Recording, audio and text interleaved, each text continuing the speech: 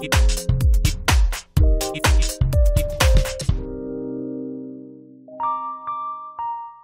I'm Sabrina Fleming, and I'm an editorial assistant with Forever, the book of Sky, Catherine Slee. And I say that because this book is a women's fiction read, but that it's perfect for anyone who's a book lover or who's an illustrator or simply loves traveling the world, because this book will let you explore through the eyes of the heroine and go to different places like Paris and Rome. And Catherine Slee paints such beautiful depictions of these scenes in the book that it will make you feel like you're taking a small vacation, but inside of a book while you're in quarantine right now.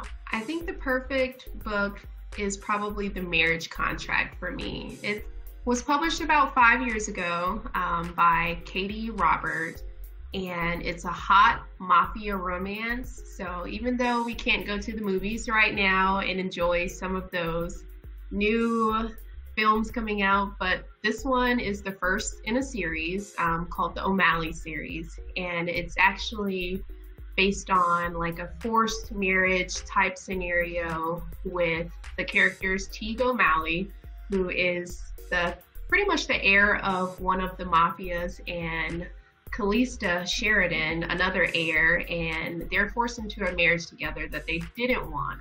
But surprisingly, when they both meet each other, they realize that they might have actually found their perfect match. The only thing is that Callista is hiding a horrible secret that might actually start war between the mafia clans, not just their own families. But if you like an alpha hero, Teague is definitely the guy for you because he's willing to do anything to protect her.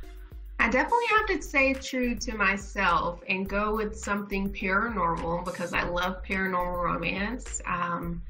So I'd suggest Pleasure Unbound by Larissa Ione, and this one is also, again, another first in her Demonica series, and it's an opposites attract scenario with a human who is a demon slayer, the heroine, and also the hero who is a demon surgeon and is the head surgeon and doctor at a demon hospital underground.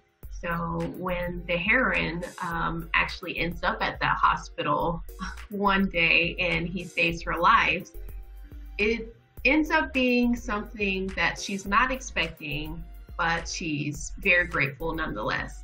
And so if you're into a lot of action and if you're into a complete, like, just suspenseful world building, then Pleasure Unbound is the book for you. It sounds like a soap opera. It sounds like a paranormal soap opera.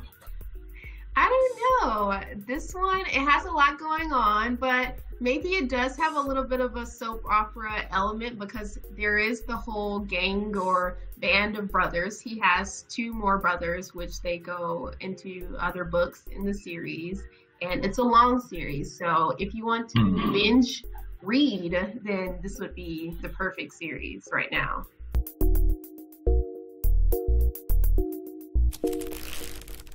Hachette,